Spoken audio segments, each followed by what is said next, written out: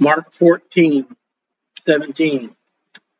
And the way we study the Bible, we're going to be in Mark 14 probably the rest of the week. Because we're not going to say, okay, we're done chapter 14, move on to 15. We are in the final couple days of the life of Jesus. We're coming upon the gospel, the death, burial, and resurrection of Jesus. We're coming into some church ordinances. And in the evening, 6 p.m., Jewish, he comes with the 12. Now, he just sent two of them, Peter and John, and they found the upper room. It's furnished.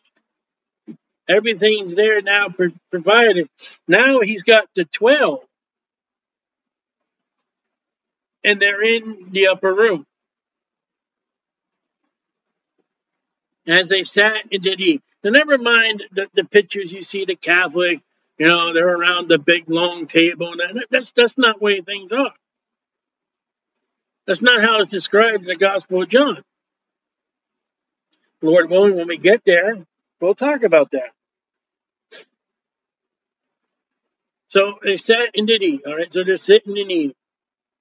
Jesus said, verily I say unto you, one of you which eateth with me shall betray me. Now, we've already talked about Judas. He's already met last night. He's met and settled on 30 pieces of silver. Now, Jesus said shall, that's future. Judas has not sealed his fate. What's Jesus doing? He's giving Judas an opportunity. Hey, you need to repent. You need to get right. Don't do what you're doing.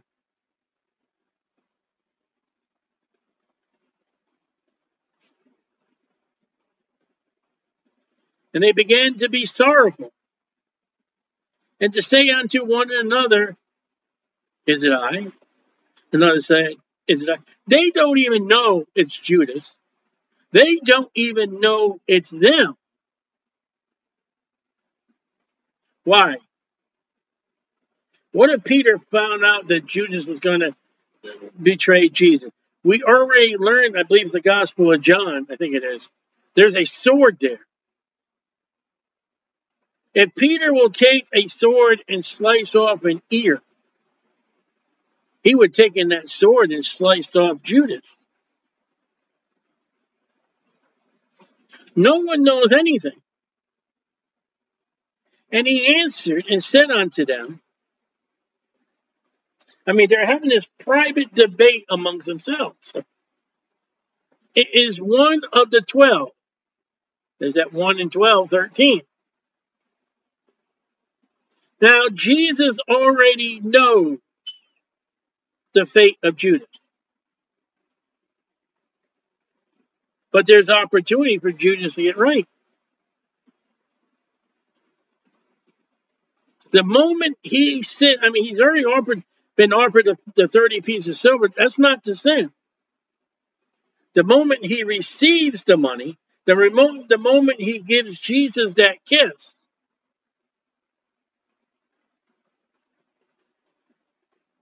that dippeth with me in the dish. And what it is, it's the sop. What you dip your bread in. And even still they don't get it. The Son of Man, Jesus, indeed goeth, as is written of him. So the scriptures proclaim prophecy about the suffering and death and betrayal. We saw that in Zechariah. You'll see it in the Psalms. But woe to that man by whom the Son of Man is betrayed. Look at that woe. And when God says woe, you better stop in your tracks.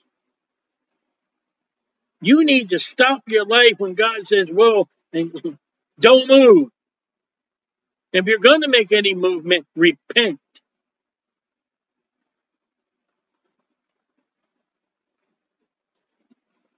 good word for that man if he had never been born. So Judas is a normal human being that's been born. Woe to him. Jesus knows who it is. Judas knows who it is. But the 11 don't. And there's some like me who believe that Judas is the false prophet. He's a great imitator of Jesus, that Jesus was born, so was Judas. But we're not going to talk about that now. And as they did eat, okay, now when you run to the Gospel of John like the Catholics do, they will say at this point, Judas has left. And the idea is, we'll show you, that the holy sacrament of the host, it's impossible for the betrayal man, Judas, to take of such a sacred sacrament. So the Catholic Church will boast that Judas ain't here.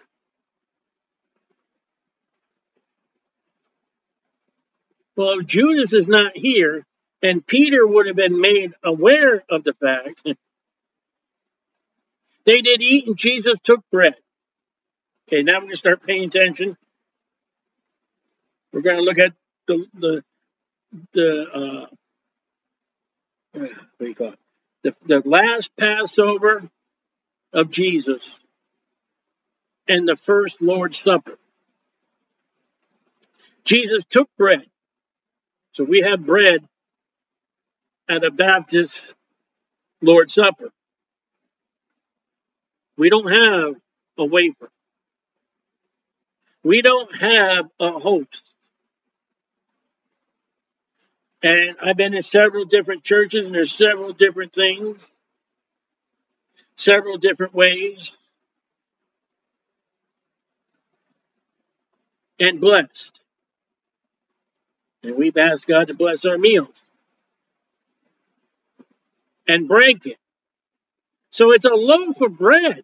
It ain't a host around it. And I know the Catholic gets there and he takes his host and he breaks it, because he's breaking the literal body of Jesus, they believe. And every time a mass is performed, they are sacrilege themselves, because Jesus died once, not every day. You say, what do you mean every day? The Catholic Church will do the mass every day, which defiles the scriptures. He takes that piece of bread and he breaks it. And breaks it in 12 pieces and gave it to them. There are 12 of them. 1, 2, 3, 4, 5, 6, 7, 8, 9, 10, 11, 12.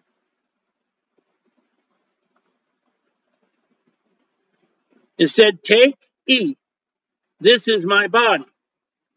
Is it literally the body? No, it's a piece of bread.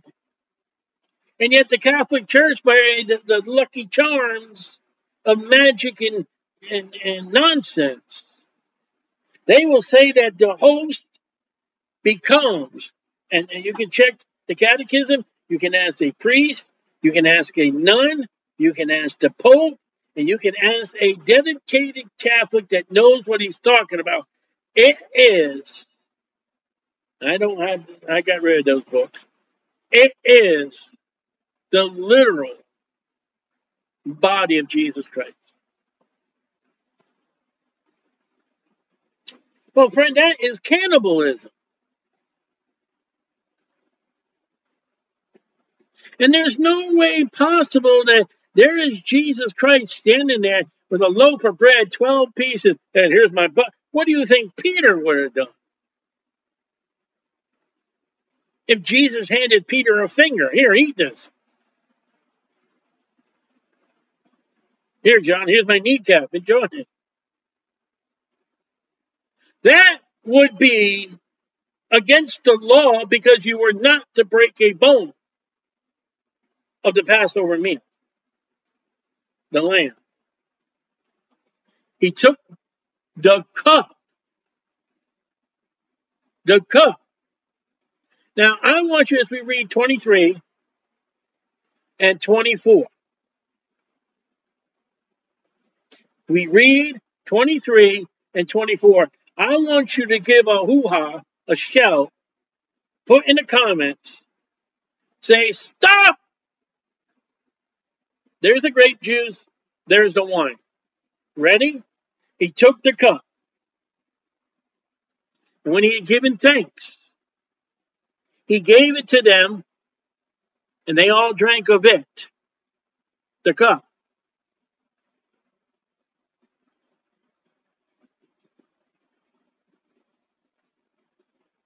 The Lord's Supper is bread divided amongst all and one cup, not several cups. He said unto them, this is my blood, what? Of the New Testament, which is shed for many. It's the cup. Cup in the Bible is a picture of judgment.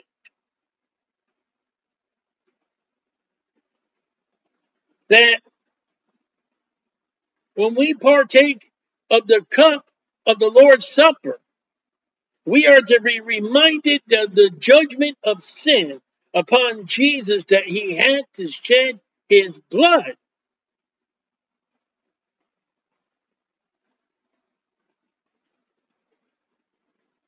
This is my blood of the New Testament. The New Testament has not happened yet. It's going to happen the moment Jesus dies. He's standing there or sitting there at the table, whichever it be. He's alive and well. And he is not taking a knife and cutting himself in pieces. And he's not bleeding. And they're not getting drunkard as the Episcopal Church, I believe, which is shed for many. Everybody's going to heaven. No, it's not. At the Lord's Supper, he says many, because not all get saved.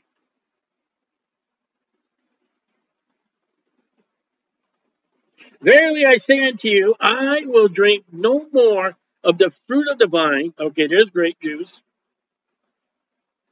Fruit of the vine. It's ripe. It's fresh. It hasn't been sitting fermenting. Until that day when I drink it new wine, in the kingdom of God, the millennium.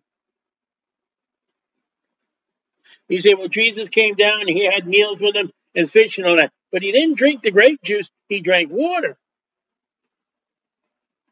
And he's not going to drink grape juice until he comes back in the millennium in the land. So we come to tell you that in heaven there's no grapes. And there's no wine drinking.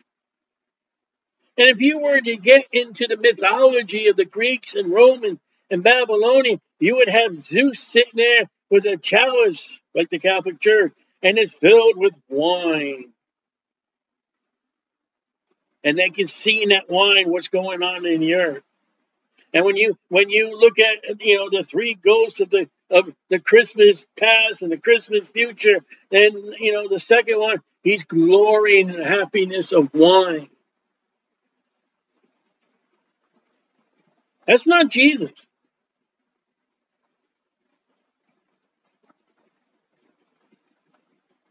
The bread symbols the body. That's what he said, but it's not his body. That cup is a symbol of the blood.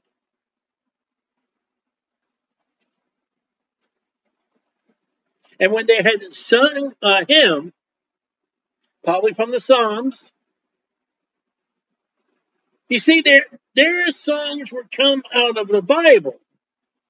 No, it doesn't come out. A lot of your hymns in the hymnal ain't biblical at all. They went out unto the Mount of Olives. Okay. So, Matthew 26. And we're going to just run through the scriptures now. Matthew 26:20.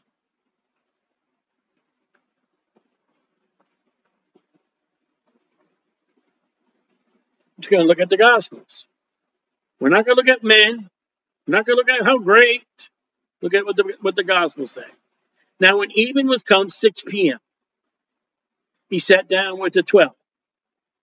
And as they did eat, he said, verily I say unto you, that one of you will betray me. So they're sitting down, they're eating. They're eating the Passover meal, and Jesus said, hey, one of you guys is going to betray me.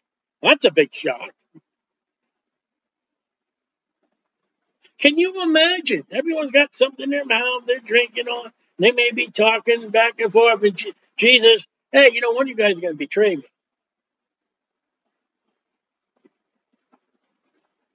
And jaws are dropping down on the table. And they have no idea. They understand what betrayal is. They have no idea. And they even think, is it me? And they were exceedingly sorrowful. Who's going to do this to you, Jesus? They, including Judas. Judas' sorrow is that he's talking about me. And began every one of them to say unto him, Lord, is it I? They don't even know. So don't get on your high wagon like some people I know early in my Christian. We're the best, we're the great, nothing's going to ever happen to me. You don't know. I thought I was going to be a street preacher for an entire life unto hell. And he answered and said, he that dippeth his hand with me in the dish, the same shall betray me. And they still didn't get it. He and Judas dips the bread at the same time in the dish. And guess what? They're not paying attention again. The Son of Man goes as is written scriptures of him. In Zechariah and all the scriptures. But woe, you can imagine what the other Bibles say, unto that man by whom the Son of Man is betrayed. It had been good for that man if he had not been born. Then Judas, which betrayed him,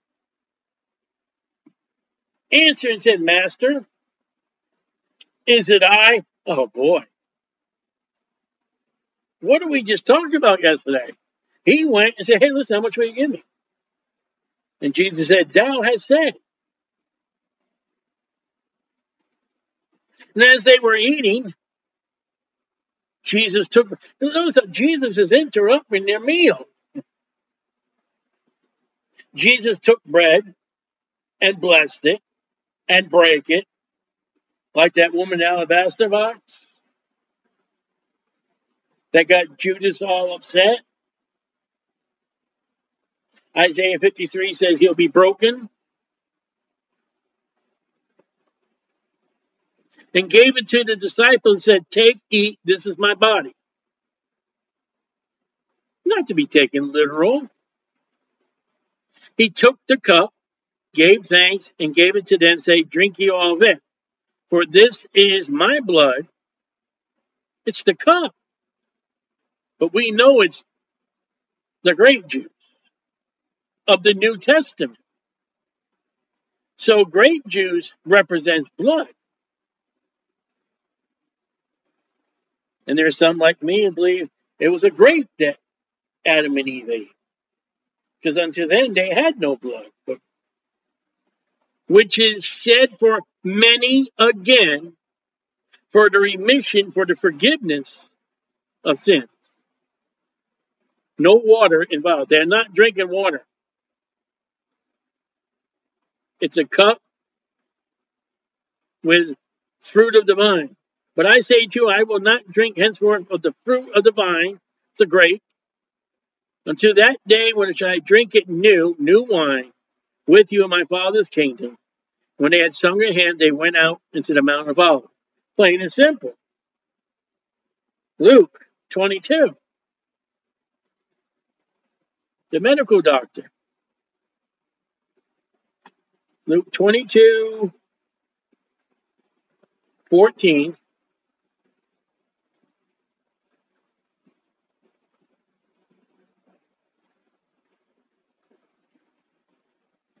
And when the hour was come, 6 p.m., he sat down and the 12 apostles with him.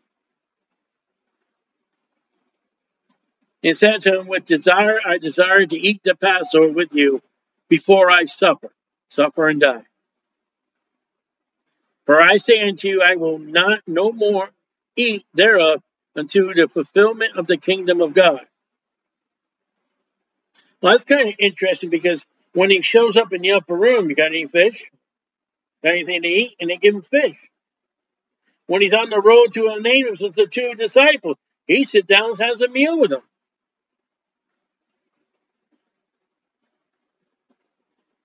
He took the cup, gave thanks, and said, take this and divide it amongst yourselves. Everybody gets the same cup and gets to drink out of the same thing.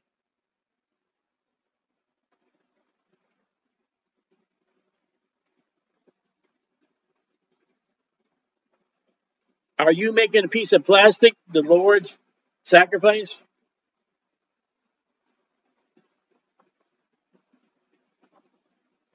For I say unto you, I will not drink of the fruit of the vine until the kingdom of God shall come. Millennium. And he took the bread. Luke has got it backwards. Well, not backwards. And gave thanks and brake it, the bread, and gave unto them, saying, 12 pieces. This is my body, which is given for you. Do this in the remembrance of me. You are to partake of the Lord's Supper for a remembrance of the death, burial, and resurrection of Jesus. And Paul will go on to say that he's coming again. It is not a sacrament. It is not salvation. Likewise, also the cup after supper, saying, this cup is the New Testament in my blood, which is shed for you. And said, behold, the hand of him that betrayeth with me is on the table. Truly the Son of Man goes as was determined, written, but woe unto that man again, woe. By the way, there are 3 woes in Revelation, that man by whom is betrayed. And they began to inquire amongst themselves which of it was that should do this thing. Then they have a great strife on who is the greatest. It's all about Jesus. And there's 2 sitting at the table. Who's the greatest? Who's the greatest? Football teams do it. Baseball teams do it. Churches do it. But you forget the greatest is God. Nonsense. John 13. Gospel of John 13. Verse 18.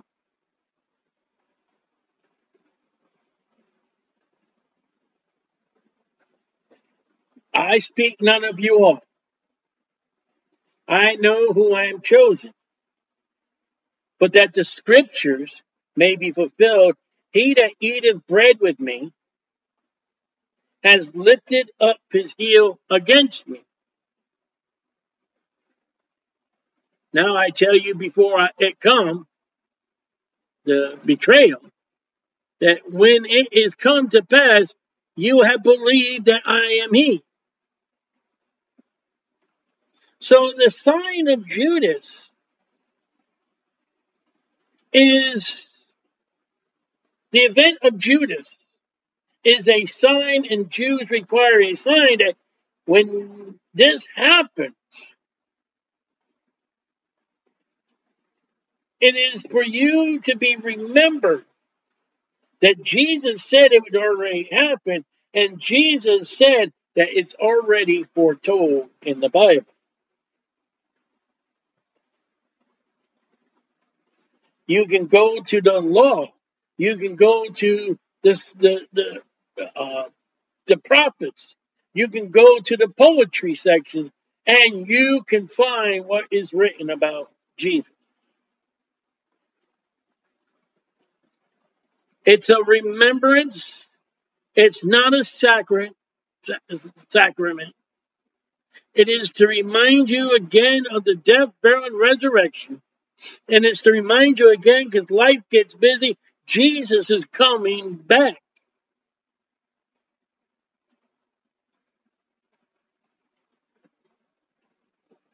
Only the saved are to partake, as Paul would get. It's never to be, I do it because it saves me. It's not the literal body of Jesus, because it says bread.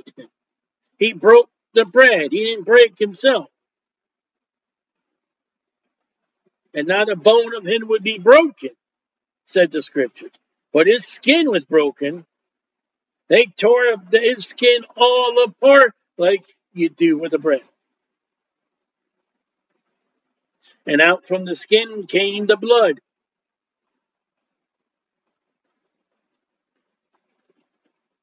That's simple.